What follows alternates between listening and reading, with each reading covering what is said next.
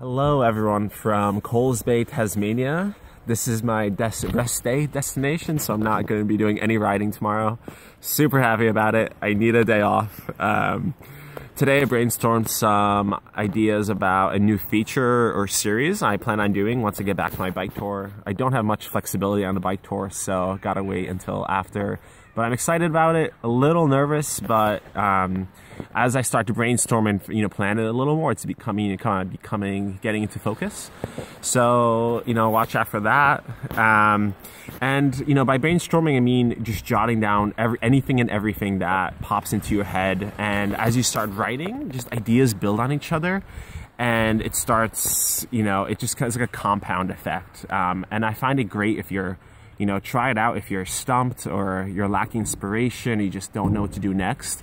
Just take a few minutes and just write everything down, even if you have nothing, and see where it leads. I think it's a great first step, or you don't know what else to do. Let me know in the comments what you brainstormed about today. Cheers.